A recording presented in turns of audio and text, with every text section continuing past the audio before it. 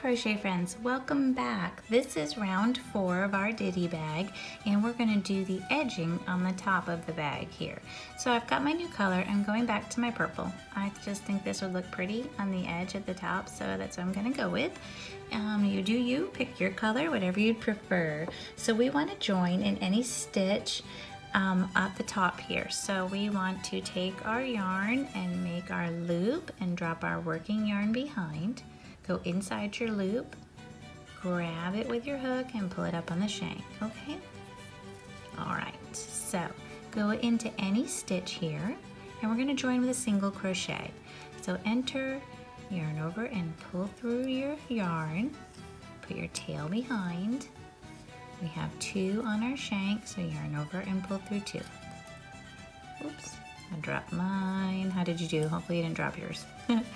Okay, so we are joined. We have a single crochet, and let's see, we're gonna do one more single crochet in that same stitch. So enter that same stitch, yarn over and pull through, yarn over and pull through 2.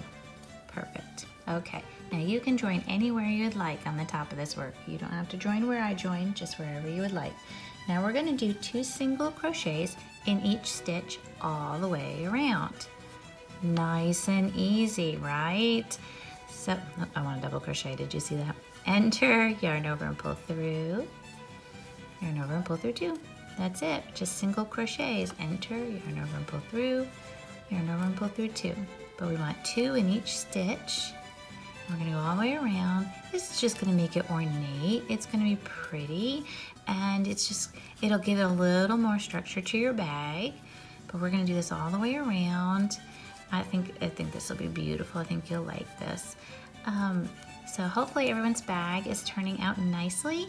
You could line these bags if you'd like with fabric. I probably only would line up to the top of your granny square that you had made at the very beginning, just for structure, because this top part you're going to be cinching it. You know, I think if you had fabric in the way, it might not work as well.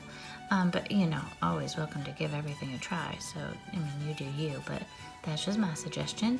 I want to use it more like a gift bag kind of idea to package something that I have made. And so I was gonna just put tissue paper in it.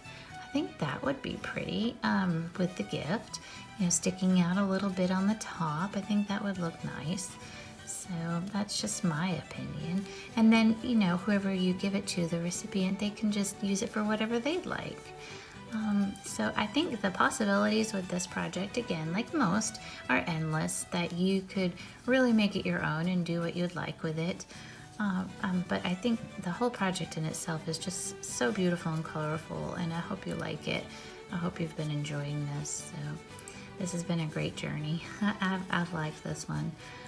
Some projects you do and they almost feel a little tedious, but I think this one's been nice and calm and easy to follow, so hopefully you feel that way also.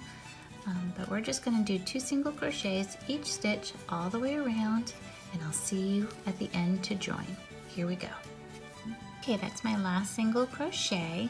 We're going to yarn over and just pull our tail through, pulling all the way through, just like that. We're going to do our invisible join, okay? So grab your yarn needle, thread your yarn needle with your yarn. Okay, and then we're going to go to our next stitch. We're going to go through the whole stitch, right? Through both sides of it. Go through there. And then go back to your stitch that you were in and just only go in that back loop and pull it through. There we go. We have a nice seam, so it looks invisible. It looks like it flows with the rest of everything else, right? We're gonna knot off here, weave our tails in. I gotta weave this one in too, and we'll meet up next time. This is the end of round 4. We'll meet up to do our drawstring and finish everything off. We'll see you then. Thank you, and have a joyful day.